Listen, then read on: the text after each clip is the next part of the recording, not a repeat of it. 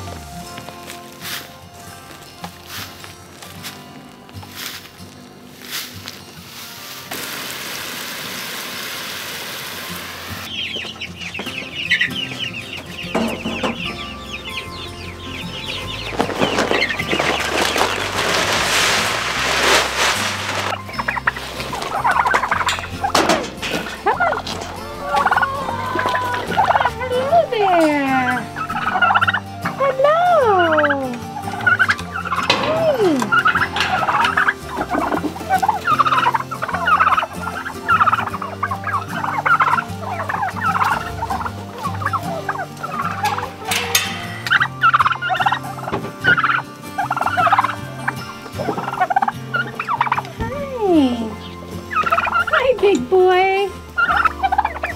Oh, I know. I know.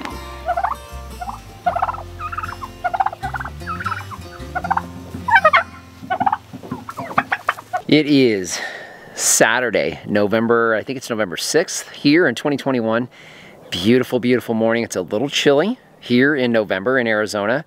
So Fahrenheit, we're about 55 degrees or so in the morning, and today I think we're going to hit 86 or so in the afternoon for our live stream with you guys today. We're going to try to get set up outside if we can swing it, but hopefully we'll see you guys there, or saw you last night. I wanted to cover a couple of things today, talk to you a little bit about the importance of predators on the farm. You guys know we've been dealing with javelina getting into the vineyard garden area here, and they continue to come in every night. It varies. We see them on the cameras anywhere from 10 o'clock at night to midnight, 1 o'clock in the morning. So right in the middle of the night when, you know, it's hard to scare them off. We've had a lot of suggestions from you guys as far as what to do with them. I think we've kind of settled on the reality of electric fencing, which is fine because we knew we were going to have to incorporate that as we add additional livestock here on the farm in the ways that we want to raise them, much like we do with our chickens. So it will be good experience for us to get started on some electric fencing. So our thought is we'll probably do the entire vineyard garden, and we'll share that with you guys kind of as we go. But one of the things that we've had them continue to do is come through and eat the leaves off the grapevines here. And they're pretty much chewing up to about what their normal height would be. So about 2.5 to 3 feet. And of course we have all of our cordons and that kind of thing that'll be up at that 3-foot level, which will be a problem as we roll into spring when they're budding. Right now it doesn't matter too much, but the problem that we had the other day, and I noticed this about a week ago, is they are starting to dig in the wood chips down here on the ground. They're really only digging at this one grapevine consistently, and I think it's because I tried to plant some garlic in here. Now they're not eating some of the other garlic that I've got planted around the farm, but basically they were digging in here, especially after it watered. What we did is just put some hardware cloth across the areas around the grapevine, and so far it's keeping them from being able to dig again. I'm not too concerned when they dig through the wood chips, but this time they got down to the roots. Now they didn't eat the roots. They dug up a little bit, but they're not eating them. And you know, being a hunter and having hunted these guys before, I know that they will literally eat roots completely when they find something that they like. So clearly they're not a big fan of the roots. And I had a feeling that would be the case because they're also not eating any of the vines. They're really just going for the green. Now, one other thing that I'm noticing on the cameras, but we have a lot of coyotes that call the farm home permanently now. And we see them wandering around this area as well. And we don't see the two of them together. So we'll see javelina come through and we'll see coyotes come through, but they don't come through at the same time. So now a coyote's gonna not take down a full-size javelina, but a baby it will. So that I wouldn't mind seeing if they can get past mama. But they do kind of tend to not be here at the same time. And then of course we have other things that bother the farm. And one of those is ground squirrels. You guys need to check this out. We've had a lot of ground squirrels coming through, especially on this side of the farm, over here near where we have the pigs as well. But you're gonna see that we've got some ground squirrel burrows that are being torn to shreds by coyotes here in the evenings, which I love seeing.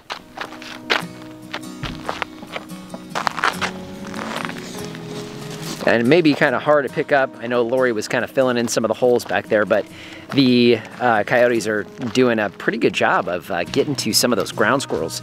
And that's a very good thing. I do not want ground squirrels ever being comfortable here on this farm. Now, I don't mind that they dig around as far as the desert is concerned, but here on the farm, no thank you. I'm not interested. So I'm happy to have the coyotes here. They howl in the morning and they howl in the evening. It's pretty cool, but what's even better is where they're calling home, which I thought was kind of neat. So what I'm gonna do is I'm gonna climb up here on top of the wood chip pile and show you the coyotes den that we have right here on the farm.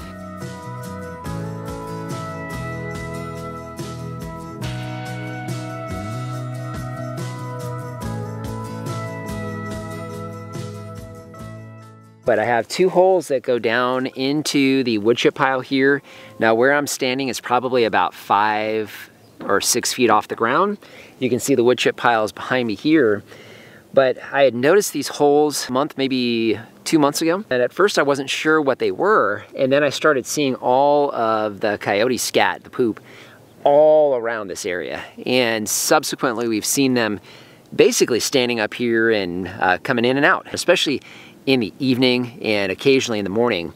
And then of course we hear them and can see them up on top of this pile as they're howling. So it's pretty neat. You know, I know one of the things that a lot of people are concerned with when it comes to coyotes, and it's valid, is the fact that they are predators. And you know, they're gonna go after goats, sheep, small dogs. You know, they can do some damage. And one of the challenges we have here, we already knew it, would be the fact that we were gonna have predators. And we're trying to find that balance here as we develop the ecosystem here on the farm. And these are an integral part of that. And we're starting to see that while we don't have balance when it comes to that, these are one of those balances. And we also have hawks that we've seen take out some doves, trying to chow down on the seeding or on the pasture. So having these predators here is a vital part of what we're creating, and we're finally starting to see that pay off.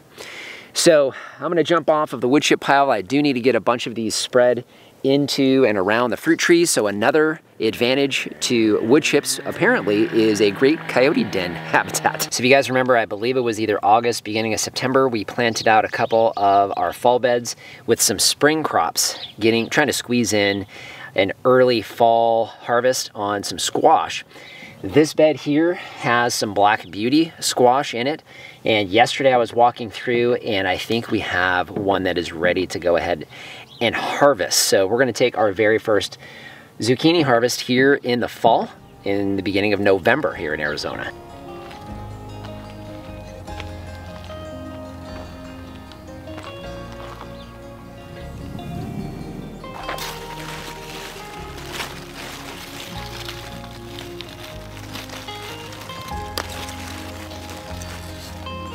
First harvest off of our black beauty squash. Usually wait till that flower dies on the end. You know that at that point it was pollinated. We've seen bees all over these too, which simply means that we have viable seeds inside if we were gonna let them go that far. But Saturday is cheating meal night for Lori and I, and I'm pretty sure that this zucchini will wind up being fried in oil. Maybe not the most healthy thing, but again, it's a cheating meal. And you really can't beat fresh fried zucchini. It is the best.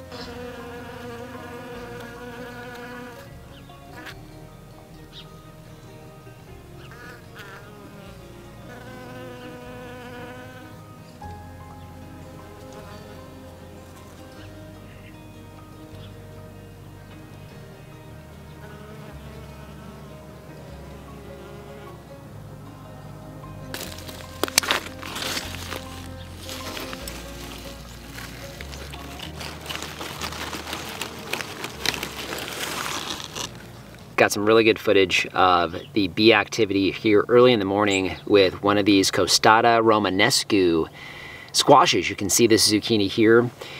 The flower is not completely dead, although it's dying. But you can see that the pollination that was happening on the squash right next to this one, and obviously this one would have been pollinated as well. So I kind of like this one. It has kind of like this ribbed kind of design to it. So it kind of looks like a star when you cut it across the squash. So that's kind of neat, as opposed to just the kind of smooth edges. Now there's still some horizontal ribbing on these black beauties, but not nearly as defined. Got a couple of these guys here that we will definitely be having for dinner tonight. Lori, as usual, was busy on the farm this week. We had our chicken processing last weekend, had our workshop that went really well, and we had a lot of chicken for sale. We've sold the majority of it already and have some deliveries to make this week. She's actually doing one of those today, but I wanted to share with you guys a couple things that she was working on while she was working on the farm business at the same time. It is Thursday, November 4th, and the last couple of weeks have been pretty busy for us. One of the things that we have neglected and not gotten back to is the garden beds that had the cowpeas in it and sweet potatoes that the javelina got into. So you can see we still haven't even cleaned this bed up yet. The cowpeas are dying back, so they are done. So you can see the bed over here that we still have to go through. So I'm gonna cut everything down, get it even back out, get the water lines laid back down, and then we will probably actually wait a couple days before we put wood chips on top of it until we know the javelina aren't gonna come back in here and dig in here.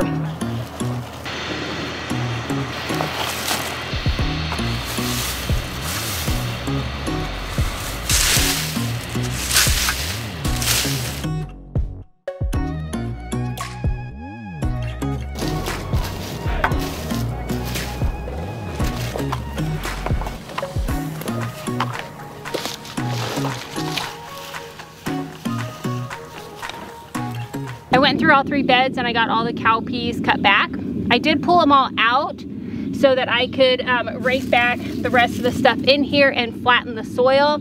I didn't want to mix that into the soil, so I wanted to get as much as the leaves, branches, wood chips out of there before I did that. Probably adding back the bigger stuff in here, maybe cut it down a little bit, lay it down, cover it with wood chips, and we plan to keep it watered for the rest of the winter into when we are ready to plant in the spring. When I was in here getting everything cut back, I was pulling the water lines out of here, so we just have these water strips that we have. I do have one that is ripped.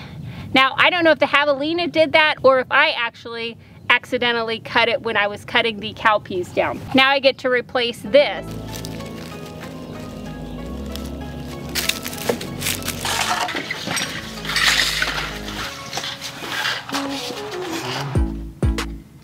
So you can see I just cut off a new strip of this. I just used the old one to measure how much I actually needed. And over here, all I have to do now is just put the new tubing on here. Just push it all the way up. And then this cap actually twists to hold it in place. And then I have the cap for the other end, and it's the same thing. So you just put the tube on here all the way, and then twist the cap here to lock it, and then that's it. And all I have to do now is just stretch it out. So we have our new layers in the brooder, and they are, I think they're 4 weeks old this week, but they've been very like skittish and scared, and every time you come over here to the brooder, open the doors, they all run and pile up on each other. in the corners. So I've been trying to spend some time with them. They're starting to get a little bit better, but they love cantaloupe. So that's what's getting them excited to see me, I think, when I come over here. But we also have a roosting bar in here as well now. And so they're really starting to enjoy that too. So let me see if I can get a shot of them up on their roosting bar and enjoying some cantaloupe. Well, hello. You guys want some cantaloupe? Come here.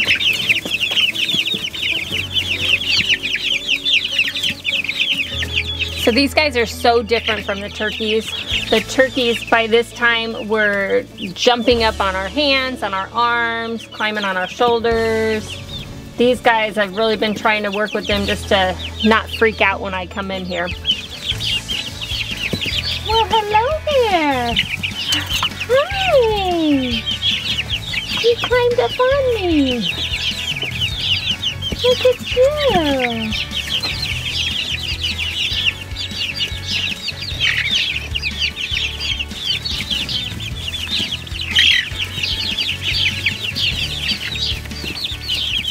You can see she stays pretty busy. One of the things that she was working on was this bed right here, and we were curious as to whether or not the javelina would come digging in it again after she flattened it out. I saw a little bit of digging this morning, but not much. So obviously they were back up in there to see if there was anything to eat, and there wasn't. This first bed here had the sweet potatoes they were chowing down on. The second one, not quite as many, so they didn't tear it apart as much. And I saw just a couple footprints in there today. And this last bed that they basically didn't get anything out of, I see their footprints in there, but I don't see any digging at all. She left the roots in the soil itself, which is what you want to do with those nitrogen fixers. And then she left all of the above ground material that you see on the ground there out so that we can put it back in and then cover these beds with wood chips until spring. Also, you guys saw that Lori was working with the new laying hens. They're finally starting to warm up to us a little bit. I'll tell you, nothing like the turkeys though. The turkeys were all about being with us and jumping up onto us from the first day. These guys are just gonna take a lot more work to get them used to having us around.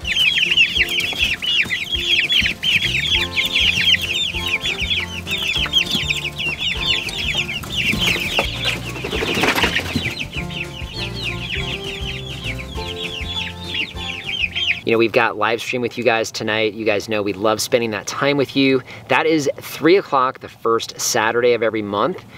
Hence, we're having it today at 3 o'clock. Would love it if you guys would join us. Well, I guess next month if you're seeing that today. But you know, this is our weekly vlog. So if this is your first time watching, this is where we give everybody an update on what's going on around the farm. We try to do that every week for you guys. Would love to have you as a subscriber and share the content. If you know anybody that is into this kind of thing, it definitely helps us if you would share that content. Any questions or comments, you guys know, leave those down below. We love interacting with you there. And of course, our Amazon shop, that is a free, painless way to help support the channel here. If you start with the link down below, it doesn't matter what you buy, you help to support us here. So just want to thank you for joining us today and remind you, if we can farm on the edge of nowhere, so can you. So it's a beautiful day for farming, and I'm gonna be by myself because somebody right here is leaving me. Not permanently. Well, temporarily. Just for a few hours. Okay, so you are going to meet one of your good friends, several good friends, right? Yes, so there's a few of us that are gonna surprise one of our friends with a 50th birthday brunch. Wait, are you supposed to say her age? They don't know who it is. I guess that's true. Maybe it doesn't count if you don't know who it is. Yeah. Let's just say she's 29 again. Maybe you graduate to 39 at that point. What is it you guys do? I don't know. Neither do I. All right, drive careful. Thank you. I love you. Bye. Say bye to Lori. Bye. Bye. Get down. Get down and you can lift it up. Get down. Hey, little one. Get down. There you go. Okay. He's like, nope, I want to be up here. Here. Hey, get down.